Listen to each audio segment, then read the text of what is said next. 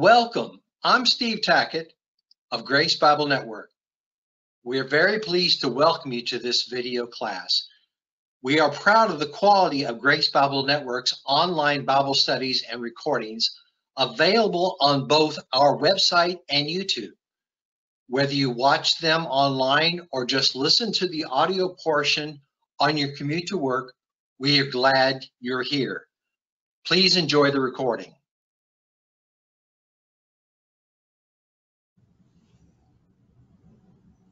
Okay, welcome to the Monday night Bible study. And our subject for tonight is understanding forgiveness from the dispensational perspective. And so our first scripture is going to be Zechariah chapter 8, if you want to turn there. And we'll begin with a word of prayer. Father in heaven, we thank you so much that we have your word perfect in our language, and that by studying it we can understand your mind, your will, your heart, your purpose, your character, and everything you want us to know. Everything that we need to know is contained in your word. We thank you for that. We pray as we come to it tonight, as we look at it, study it, that we would come to the understanding you would have us to have, so that we are edified in the faith, our faith is strengthened, and that we're better prepared to serve you because of that. And we ask it in Christ's name. Amen. Zechariah chapter 8. Now, when we read Zechariah chapter 8, what we're reading about is what the kingdom on earth will be like when Christ returns. And we read in chapter 8, verse 1, "Again the word of the Lord of hosts came to me, saying, Thus saith the Lord of hosts, I was jealous for Zion with great jealousy, and I was jealous for her with great fury. Thus saith the Lord, I am returned unto Zion, and I will dwell in the midst of Jerusalem, and Jerusalem shall be called a city of truth, and the mountain of the Lord of hosts, the holy mountain. Thus saith the Lord of hosts, there shall yet old men and old women dwell in the streets of Jerusalem, and every man with his staff in his hand for very age. And the streets of the city shall be full of boys and girls playing in the streets thereof. Thus saith the Lord of hosts, if it be marvelous in the eyes of the remnant of this people in these days, should it also be marvelous in mine eyes, saith the Lord of hosts? Thus saith the Lord of hosts, behold, I will save my people," and there he's specifically referring to Israel, "I will save my people from the east country and from the west country, and I will bring them, and they shall dwell in the midst of Jerusalem. And they shall be my people, and I will be their God in truth and in righteousness." Verse 9, "Thus saith the Lord of hosts, let your hands be strong, ye that hear in these days these words by the mouth of the prophets, which were in the day that the foundation of the house of the Lord of hosts was laid, that the temple might be built." Verse 10, "For before these days there was no hire for man, nor any hire for beast, neither was there any peace to him that went out or came in because of the affliction. For I set all men, every one, against his neighbor. But now I will not be unto the residue of this people as in the former days, saith the Lord of hosts. For the seed," referring to Israel, the seed of Abraham, "the seed shall be prosperous, the vine shall give her fruit, and the ground shall give her increase, and the heavens shall give her their due. And I will cause the remnant of this people to possess all things." Now, I want you to look at verse 17. "And let none of you imagine evil in your hearts against his neighbor, and love no false oath, for all these are things that I hate, saith the Lord." So he says in verse 17, as a requirement to be in that kingdom that will be on the earth, is that that you let none of you imagine evil in your hearts against your neighbor. And that has to do, of course, with unforgiveness, holding a grudge, being resentful, and that type of thing. If you back up to chapter 7 of Zechariah, you see that is the qualification for being in that kingdom.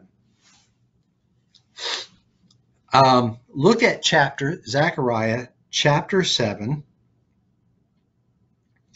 and look with me to verse 9. Thus speaketh the Lord of hosts, saying, execute true judgment, and show mercy and compassions every man to his brother, and oppress not the widow, nor the fatherless, the stranger, nor the poor, and let none of you imagine evil against his brother in your heart. Like so, forgiveness of your neighbor and your brother is absolutely necessary to be a part of God's kingdom that's going to be here on the earth in the future. Now, that ties in very well with what the Lord taught the nation Israel during his earthly ministry. Look at Matthew chapter 18. Matthew chapter 18.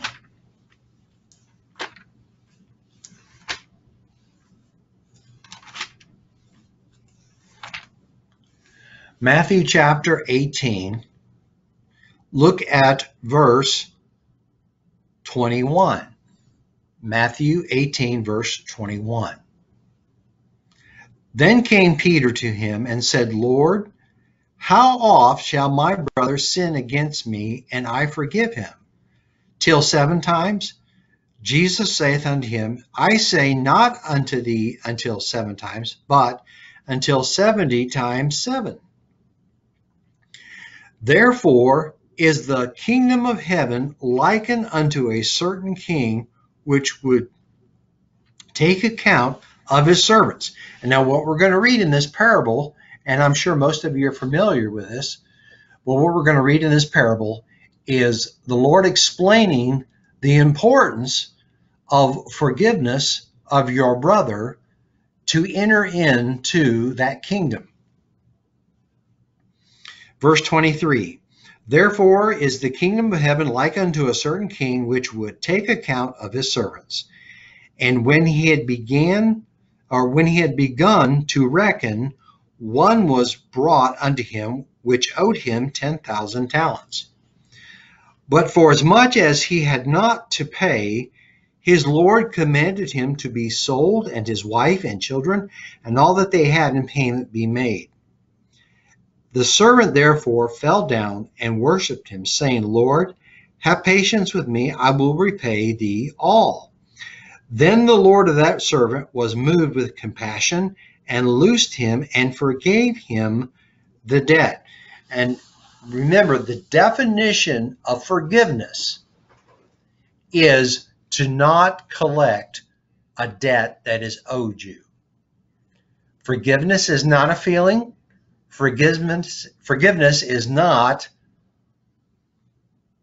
being offended, but forgiveness is choosing not to collect on a debt that is owed you.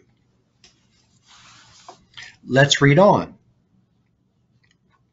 Look at verse 27 again. Then the Lord of that servant was moved with compassion, and loosed him, and forgave him the debt. But the same servant went out and found one of his fellow servants, which owed him 100 pence, and he laid hands on him, and took him by the throat, saying, Pay me that thou owest. And his fellow servant fell down at his feet, and besought him, saying, Have patience with me, and I will pay thee all. And he would not, but went and cast him into prison, till he should pay the debt. So when his fellow servants saw what was done, they were very sorry, and came and told unto their Lord all that was done. Then his Lord, after that he had called him, said unto him, O thou wicked servant, I forgave thee all that debt, because thou desirest me. Shouldest not thou also have compassion on thy fellow servant, even as I had pity on thee? And his Lord was wroth, and delivered him to the tormentors, till he should pay all that was due unto him. So likewise shall my heavenly Father do also unto you, if ye from your hearts forgive not every one his brother their trespasses. Now that ties in, of course, with the so-called Lord's Prayer. If you turn to Matthew chapter 6,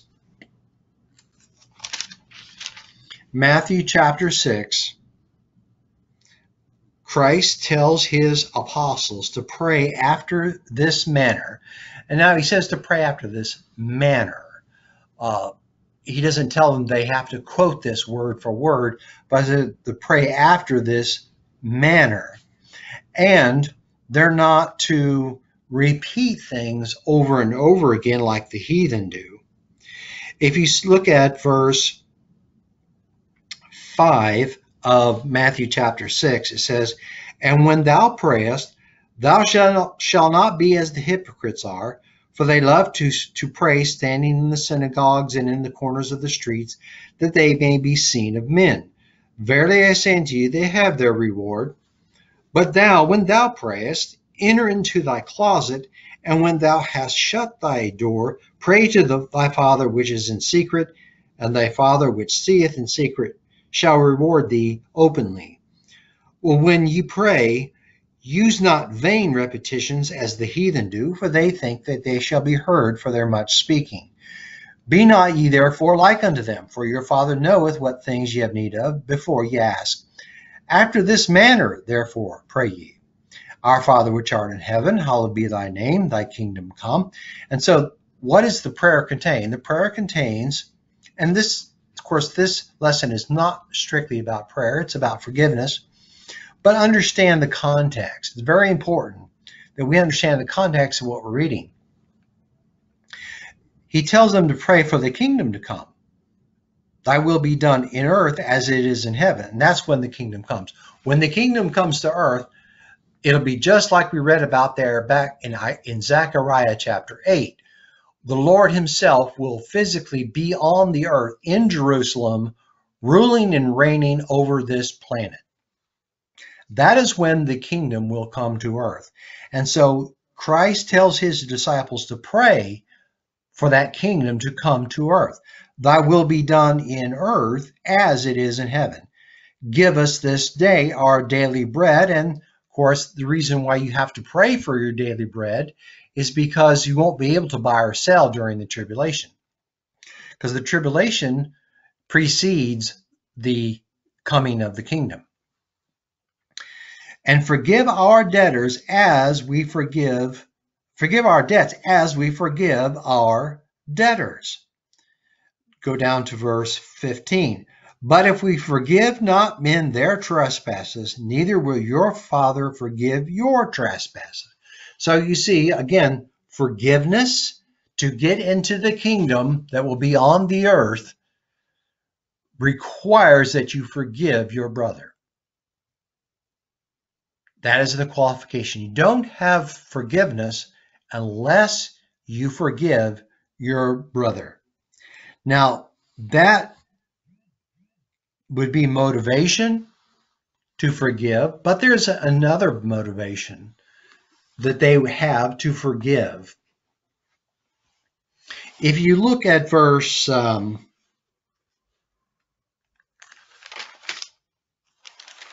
if you go back to Matthew chapter 18, go back there, Matthew chapter 18.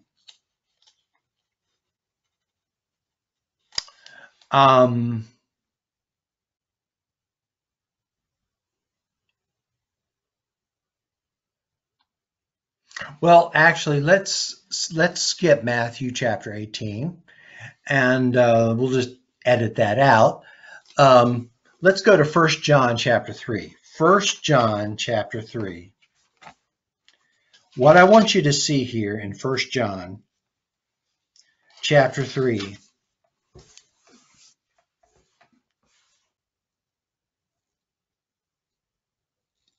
is a statement that John makes about that day when they will enter into the kingdom. And he says in 1 John chapter 3, verse 3, and every man that hath this hope in him purifieth himself, even as he is pure.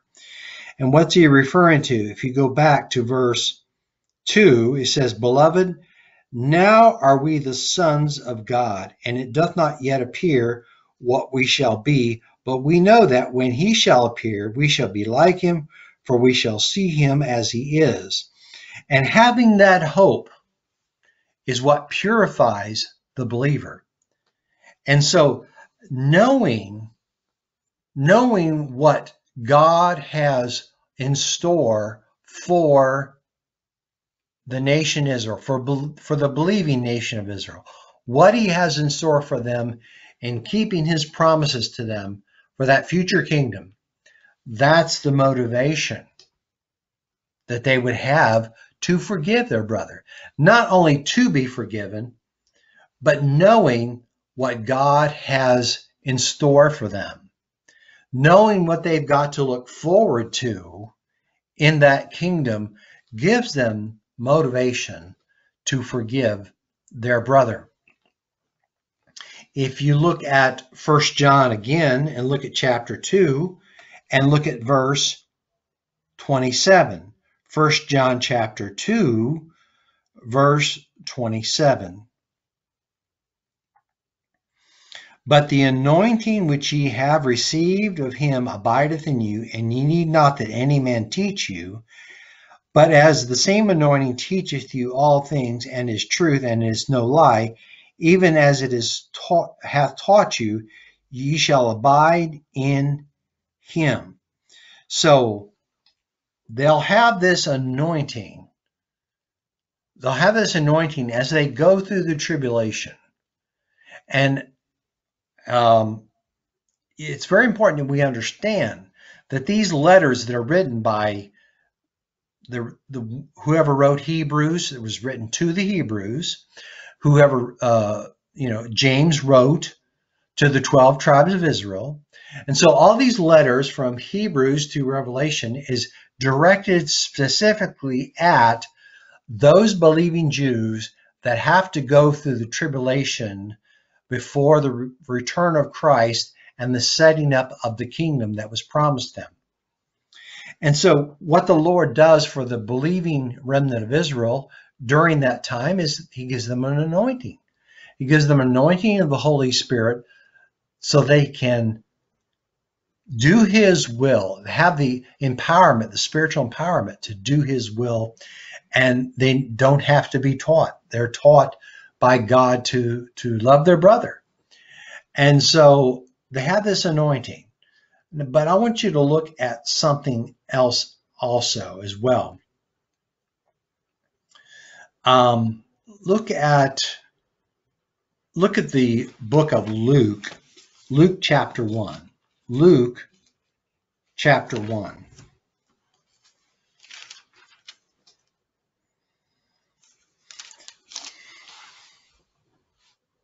Luke chapter 1. Look at what Zacharias prophesies by the Holy Ghost.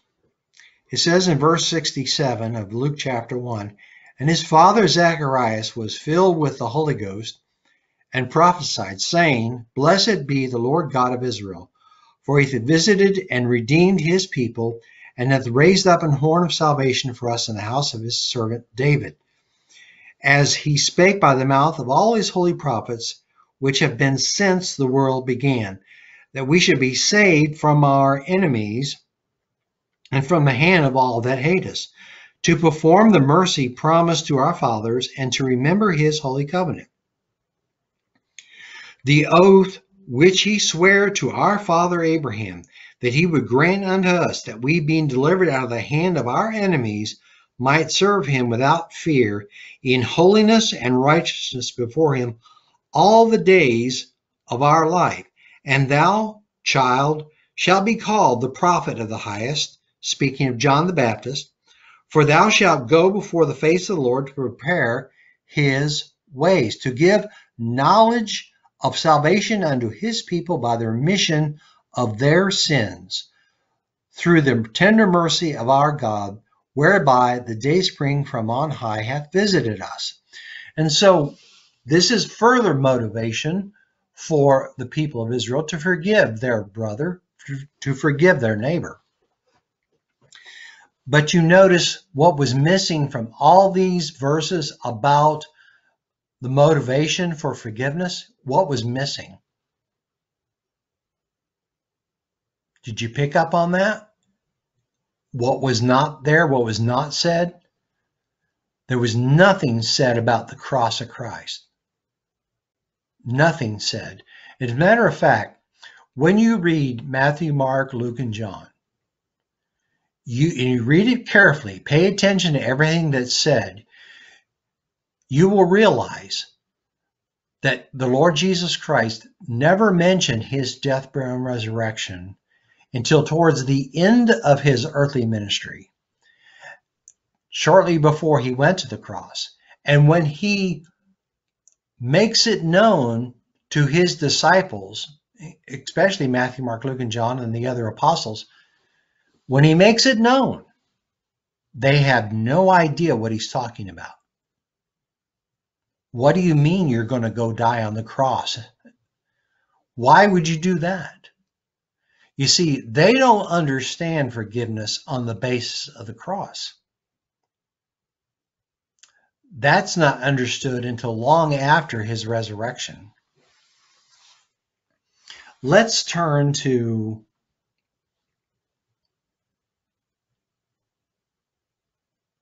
the first message in Scripture that talks about someone having forgiveness on the basis of what Christ did on the cross. And we have to find that, we have to go all the way to Acts 13. Acts 13.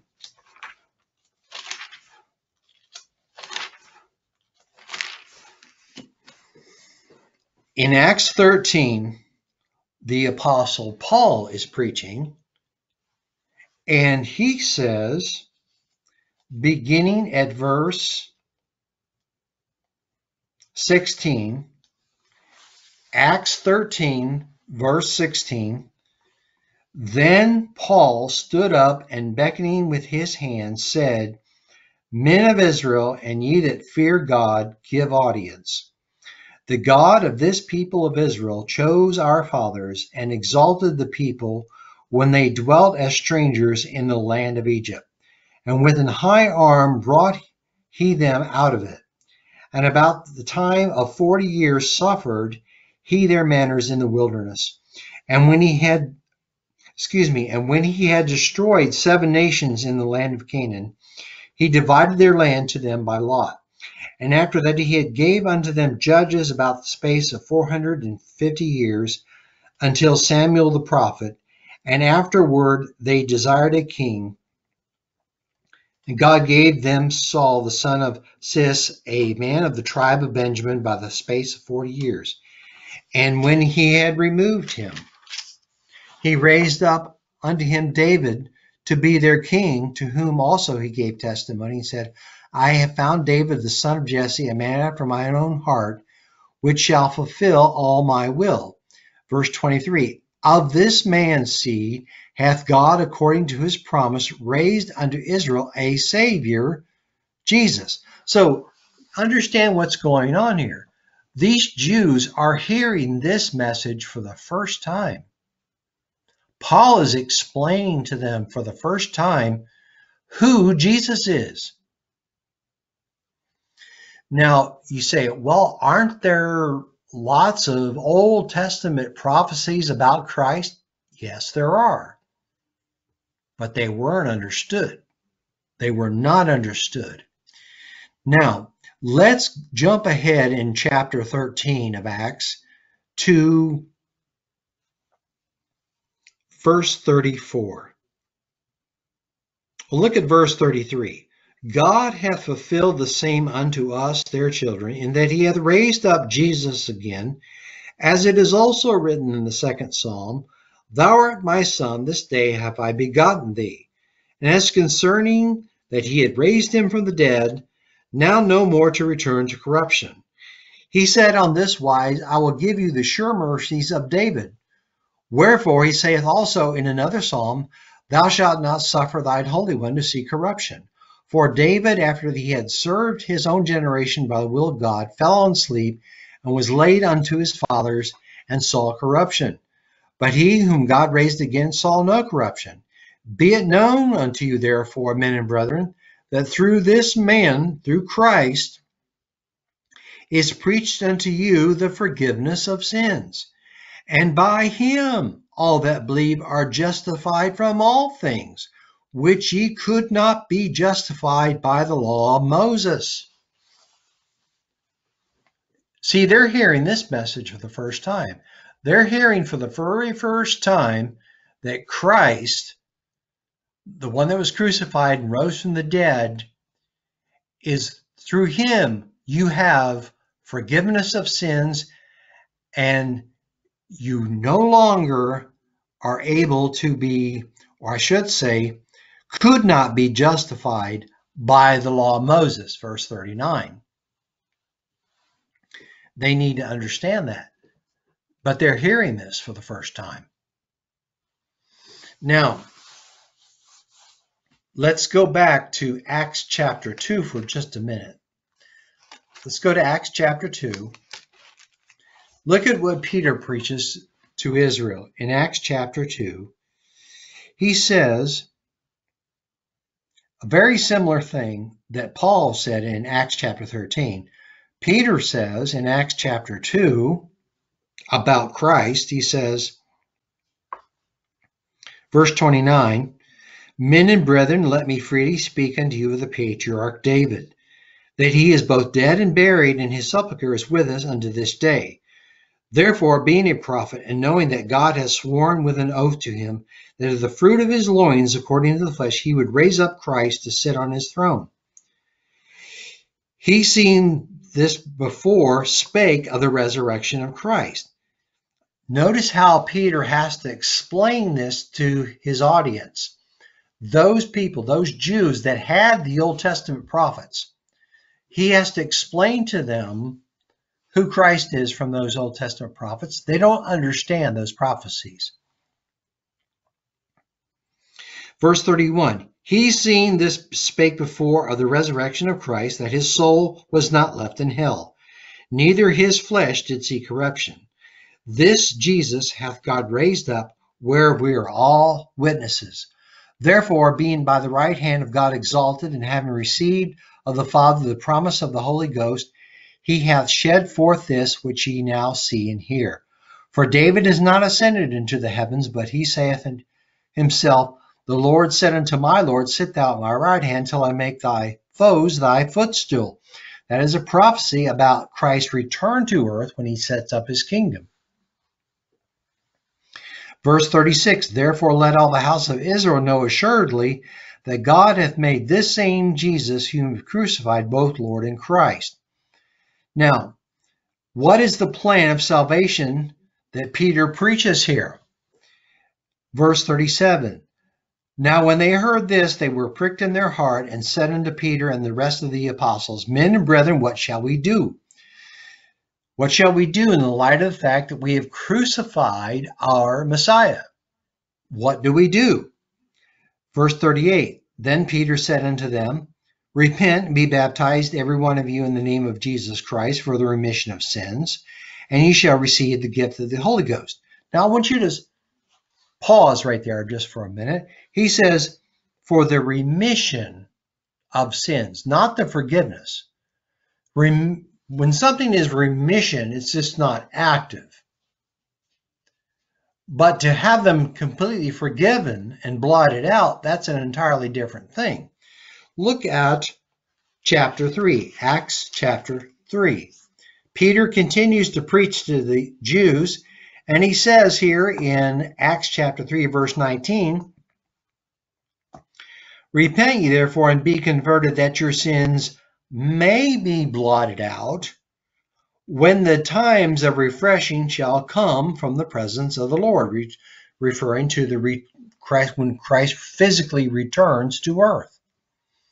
So he's saying that their sins can be remitted now, but they won't be blotted out until when?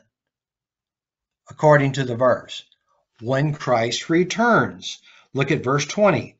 "And he shall send Jesus Christ, which before was preached unto you, whom the heaven must receive until the times of restitution of all things." What is Christ going to do when he comes back to earth? He's going to restore everything to the way it's supposed to be. "To the restitution of all things which God hath spoken by the mouth of all his holy prophets since the world began." So that was the promise to the nation Israel. Christ would come to Israel, be their Messiah, and to restore the kingdom to Israel, and the kingdom of heaven would be on the earth. And then they would have their sins blotted out. Now, with that in mind, let's now go to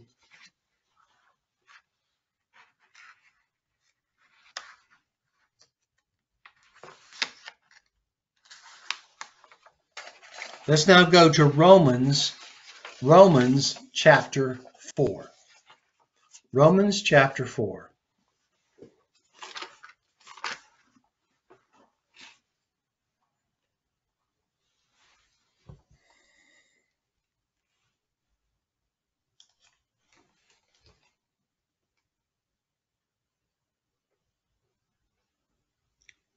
Romans chapter 4, and let's look at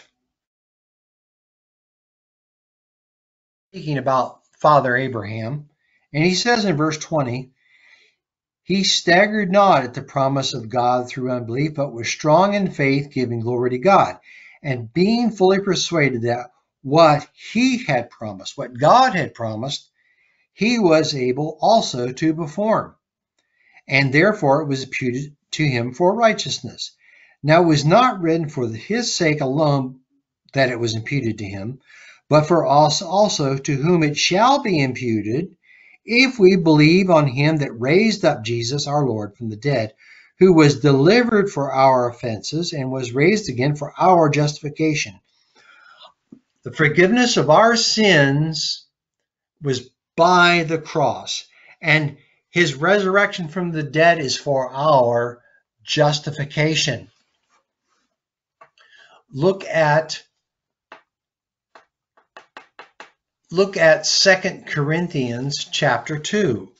2 Corinthians and chapter 2.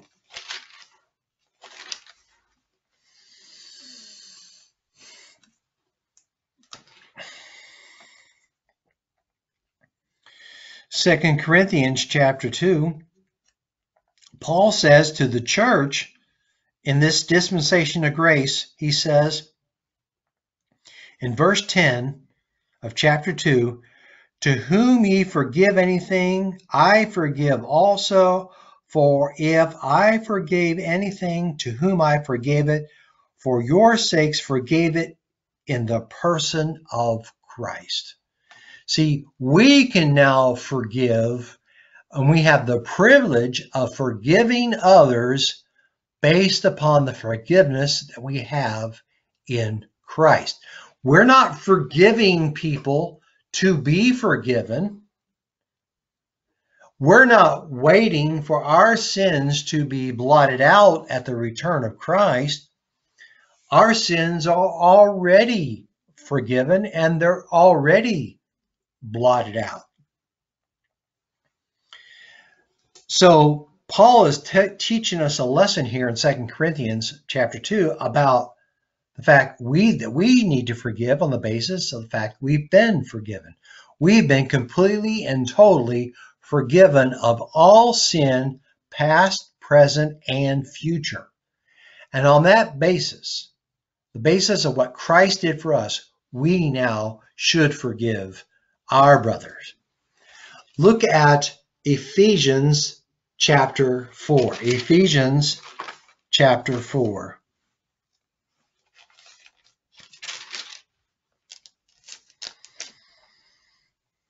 Ephesians chapter 4, verse 30.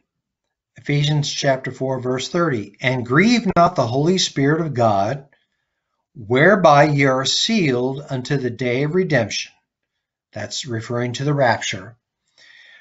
Let all bitterness and wrath and anger and clamor and evil speaking be put away from you with all malice. And be ye kind one to another, tender-hearted, forgiving one another, even as God for Christ's sake hath, past tense, forgiven you. So you're already forgiven. And that is what should be our motivation for forgiving others, not to be forgiven, not because we're waiting for the day when God is going to save us from our enemies. No, our motivation for forgiving is that we're already forgiven. Look at Colossians chapter 2. Colossians chapter 2. Colossians chapter 2, verse 10. And ye are complete in him, that's in Christ. Ye are complete in Christ, which is the head of all principality and power. In whom also ye are circumcised with a circumcision made without hands. In other words, it's a spiritual circumcision, in putting off the body of the sins of the flesh by the circumcision of Christ, buried with him in baptism. And of course, that's also a spiritual baptism. It's not a physical baptism. Wherein also you're risen with him through the faith of the operation of God, who hath raised him from the dead. And you, being dead in your sins, and the uncircumcision of your flesh, hath he quickened, made alive together with him, having forgiven you all trespasses. Our sins are not just in remission, they're already forgiven. And I mentioned earlier that our sins are blotted out. That's true, but I want you to notice how they're blotted out. Look at verse 14. Blotting out the handwriting of ordinances that was against us, which was contrary to us, and took it out of the way, nailing it to his cross. So what did God do? When Christ, our Savior, is hanging there in agony on the cross for our sins, he blotted out the handwriting of ordinances. That's the law. He blotted out the handwriting of ordinances, took it out of the way, and nailed it to his cross. What does that mean for us? If you take the law away, then you have no transgression. Go to Romans chapter 5 again. Romans chapter 5.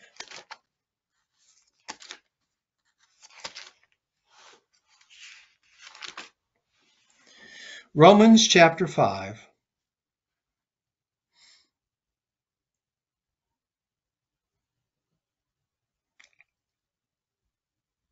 Look at verse 8. Romans chapter 5, verse 8. But God commendeth his love toward us, in that while we were yet sinners, Christ died for us. So we didn't have to stop sinning for Christ to pay the price for our sin.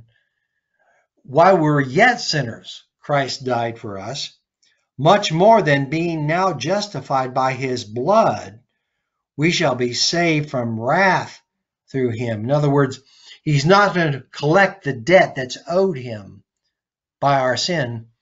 No, he's saved us from that collection of that debt. Verse 10, For if, when we were enemies, we were reconciled to God by the death of his Son, much more being reconciled, we shall be saved by his life. And not only so, but we also joy in God through our Lord Jesus Christ, by whom now we have received the atonement. We've already received the atonement. Verse 12, wherefore, as by one man sin entered into the world, and death by sin, and so death passed upon all men, for all have sinned. Now notice verse 13. For until the law, sin was in the world. So sin has always been, ever since Adam and Eve disobeyed God in the garden, sin has been in the world. But notice, but sin is not imputed where there is no law. Okay, now go back to Colossians chapter 2. Colossians chapter 2.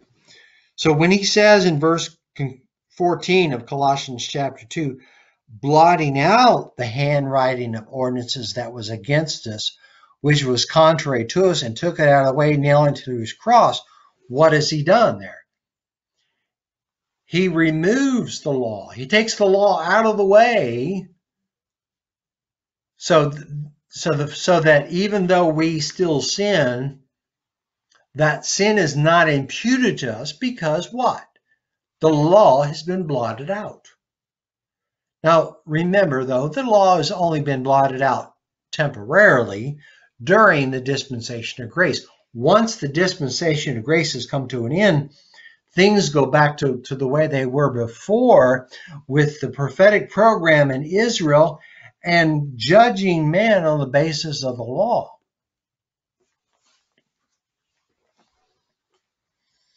Now, if you don't receive Christ as your personal Savior, you will also be judged by the law.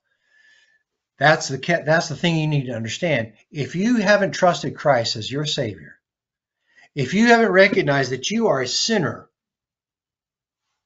on your way to hell, the hell you deserve, and trust Christ's payment for your sin, then guess what's going to happen? You will still be judged by the law, because you have not received the free gift of salvation. You decided, I don't need to be saved. I don't need the free gift of salvation. I'm okay on my own. Well, if you die like that, you're going to be sadly mistaken, because you're going to end up being judged by the law. You're going to end up being judged by your works, and you'll not make it into heaven. You'll be in hell.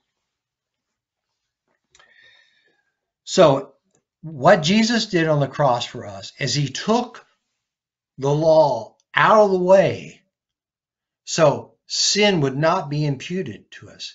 He became, 2 Corinthians chapter 5, he became sin for us who knew no sin, that we might be made the righteousness of God in him. He became our sin, and he blotted out the law. So the law could not be imputed to us, or that sin would not be imputed to us, because he took the law out of the way, nailing it to his cross. So we have more than forgiveness from Christ. As if that wasn't enough. That's so amazing, so wonderful that we have all of our sins, past, present, and future, forgiven. But he's done so much more for us than just forgiven us. He has actually made us righteous. He has justified us by his blood. And he has taken the law out of the picture entirely for us. So we have this amazing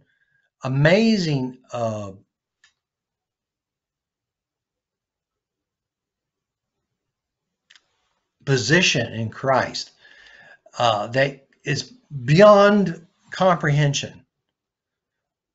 It's just an amazing thing that he's done for us. So you see the difference there. When you're talking about forgiveness, the forgiveness we have in Christ is 100% complete.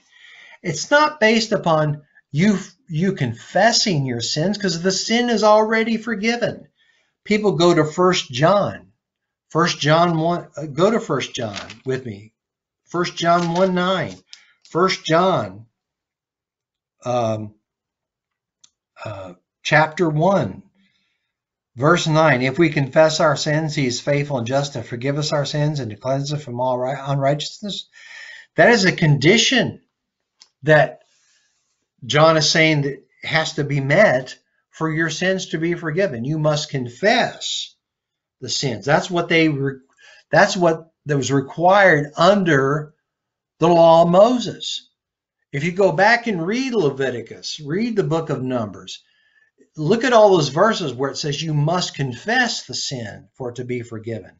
That's the law program. That's why John is not writing to the church, the body of Christ. John is writing to the believing remnant of Israel who have to go through the tribulation in order to get into the kingdom that was promised to them in the Old Testament. And they must obey these Old Testament precepts of confessing sin in order to be forgiven. This is not a system that teaches us that we're on some kind of a short account with God. No, all of our sins have already been forgiven. We don't confess our sins to be forgiven. They're already forgiven, and the law is not in place today. Did you know over 21 times Paul tells us in his letters that we're not under the law, but we're under grace? Yeah, 21 times he tells us in his letters that we're not under the law, but we're under grace. And yet, much of the church still thinks they're under the law. It's a very sad situation. We need to understand our motivation for forgiving is that we've been completely forgiven. Well, what about the future? What about when the kingdom does come and the kingdom is set up and everything is in place and Christ is reigning for 1,000 years on the earth? What happens then? Well, look at the book of Revelation. Revelation chapter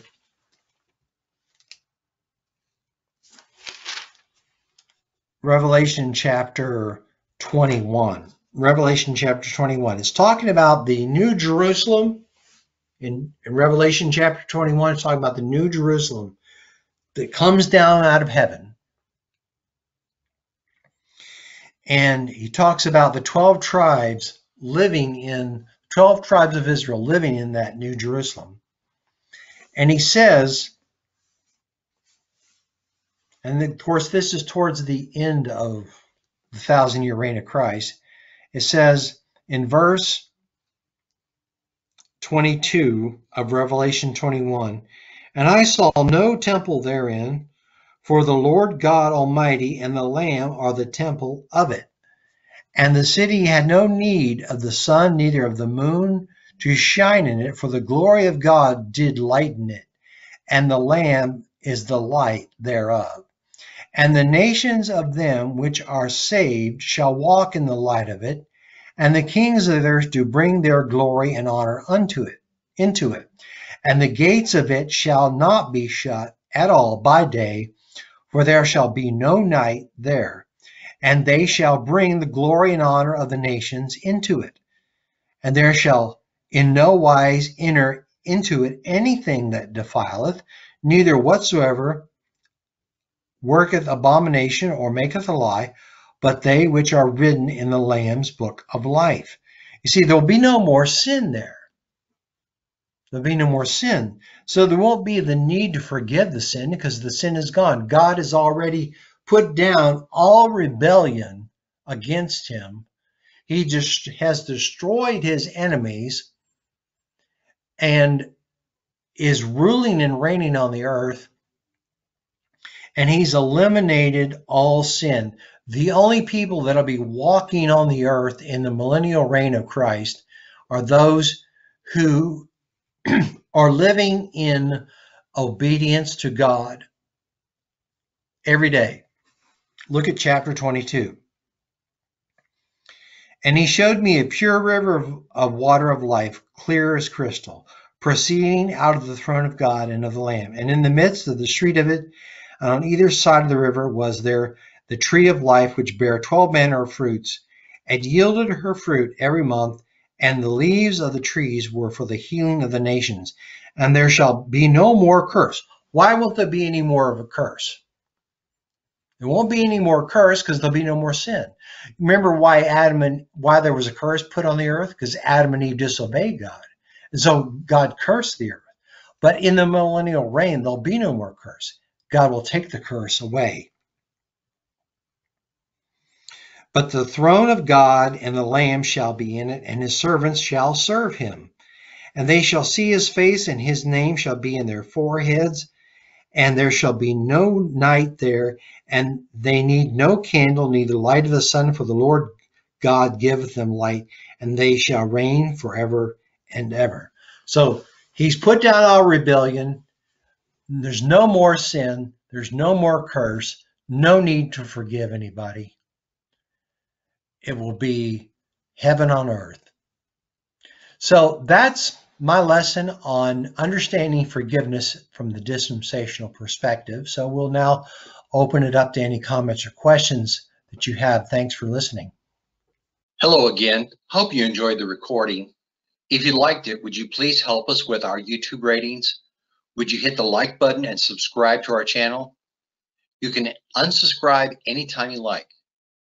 It helps us reach more people with the teaching of the Word rightly divided.